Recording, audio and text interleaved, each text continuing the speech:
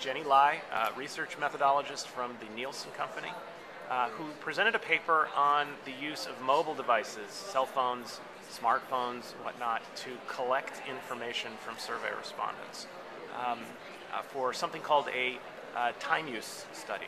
So let's just start. What is that? What is time use study? How's it done?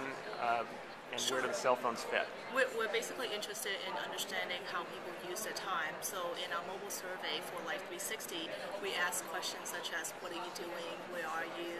Who are you spending time with? So on and so forth. And typically, time use surveys are typically administered either using telephone or paper and pencil questionnaire. And for the paper and pencil questionnaire, it usually involves a very complex format of a grid for the respondent to jot down their daily activities. Right. So using a mobile device obviously has a clear advantage of using it as a real-time data collection so that it can minimize anticipation bias as well as retrospective bias. So people are recording things as they happen. Exactly. Right. And you're primarily having them answer questions on a form or by responding to a text message? Well, when they are supposed to take the mobile survey, and a long reminder will beep, and it's either on high or silent to allow them to know that it's time to take a survey. Okay, I heard somewhere in this weekend, I think it was actually someone from the Nielsen Company talking about how you could use the camera in the phone to record information. Is that Yes. part of the study too? We asked the respondents to take a picture of what they were focusing on prior to the start of survey as part of our data collection process. As part of the experiment that you were doing here, or just as part of the usual survey? It's as part of the usual survey. We wanted to basically code any themes that we can identify from these pictures and add any additional information to our data.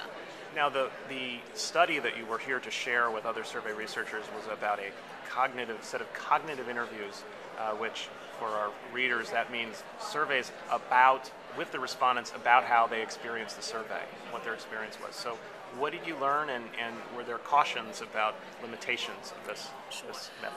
We conducted cognitive interviews with 11 of our exit panelists from one of the Life 360 studies that we conducted for Microsoft for digital media users. And we focus on the findings in 3 particular areas.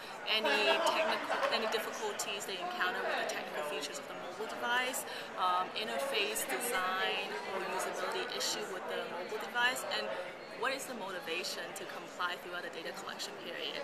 And we basically learned that it's important to keep in mind that we need to balance the advanced capability of a smartphone with the overall survey task, meaning that we shouldn't overburden the respondent by asking them to learn a great deal of the technical features of the smartphone in addition to filling out a mobile survey throughout the day for the data collection process. Okay, I'll end with a question. Maybe it's a little unfair, but to think about.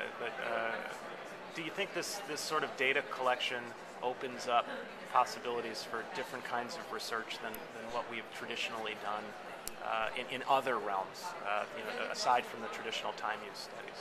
I think this study basically leveraging the advancement of technology of mobile devices in addition to the current trend of information sharing for the different types of social media. So absolutely we should take advantage of whatever is available and determine whether it's feasible for us to conduct a solid study from it. Okay. All right. Well, Jennie, thank you very much for your time. Thank you, Mark.